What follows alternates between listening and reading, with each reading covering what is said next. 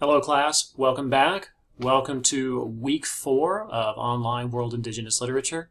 I will try to make this video even shorter this week because I imagine at this point you're getting very used to and familiar with the flow of things in this class. So yeah, here's your brief review, and I'll just take you through it one step at a time. So the first activity is to watch this video this week.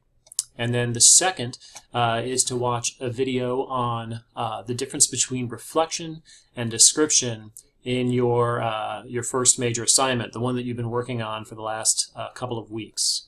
So please make sure to watch this video, and I'll have you incorporate what I teach you in this video into your assignment. Many of you are probably doing this already, but this is one of the main criteria, so I just wanted to make sure that we are all on the same page about what I'm asking. So after that, then you will apply that information to your first major assignment and submit it.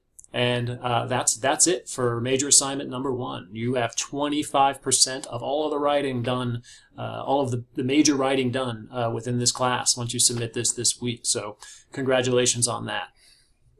The fourth thing this week is to read Coyote Saves the World. This will be our first reading on Trickster in this class. Trickster is one of my favorite topics to talk about, and I have a feeling that you're going to enjoy it quite a bit too. So yeah, read that activity.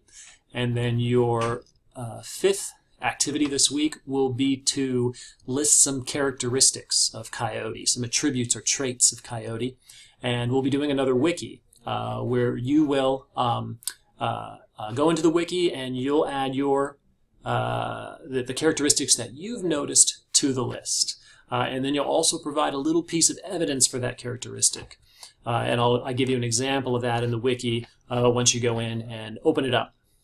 So really this is a real simple activity. You just need to go in, list a characteristic and a piece of evidence supporting that characteristic for Coyote. 6, I've got another lecture for you. This one is your introductory lecture to Trickster. There will be no quiz on the lecture this week, but that's primarily because you'll need this information in order to participate in the next discussion activity coming up.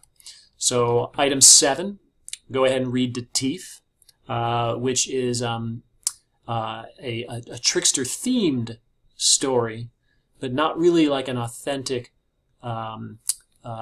indigenous oral tale. It's more a contemporary rendering of Trickster in a story being retold. So read Detif, and then you'll discuss Trickster in relation to that story. And this is using one of the discussion board features online. And at this point, really is it's all about the Trickster role in Detif. And the question here really is, who is the Trickster in Detif, and how is this a Trickster in Detif? And of course that question is written out here in the individual activity as well.